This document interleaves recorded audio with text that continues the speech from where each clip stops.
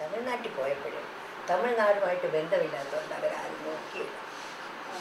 മലയാളത്തന്മാർ വന്നതല്ലേ, അവർക്ക് വിലയില്ല. അത് അവർക്ക് അറിഞ്ഞുകൂടാന്ന് പറഞ്ഞുകൊണ്ട് അവര് കൂട്ടിയിട്ടു. എന്നാൽ അവർക്കാണ് ഇപ്പം അതിൻ്റെ വില. ഇത് മലയാളമാണെങ്കിലും തമിഴ് കലർന്ന മലയാളമാണ്.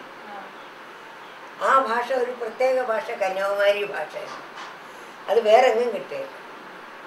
കന്യാകുമാരി എന്ന് പറയുമ്പോഴത്തേക്ക് കന്യാകുമാരി ജില്ല മാത്രമല്ല, അവിടെ നിന്ന് ഇങ്ങോട്ട് കുറച്ചുകൂടെ വരും. തിരുവനന്തപുരം സൈഡിലേക്ക് വരും, പാറശാല, അതൊക്കെ ആ ഭാഷക്കാർ.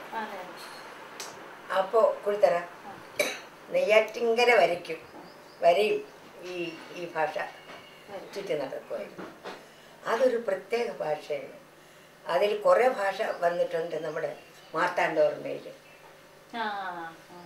അനന്തപത്മനാഭനൊക്കെ പറയുന്നില്ലേ, അത് ഞങ്ങളുടെ ശരിക്കുള്ള ഭാഷ അതാണ്. തമിഴും മലയാളവും കലർന്ന്.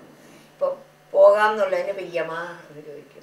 പോകാമോ, പെയ്യമാ എന്ന് ചോദിക്കും. അതുപോലെ അക്കനെന്ന് പറയുന്ന അക്കച്ചി, അമ്മച്ചി. ഈ ഇച്ചിന്ന് പറഞ്ഞ ശ്രീ എന്നുള്ളതാണ്.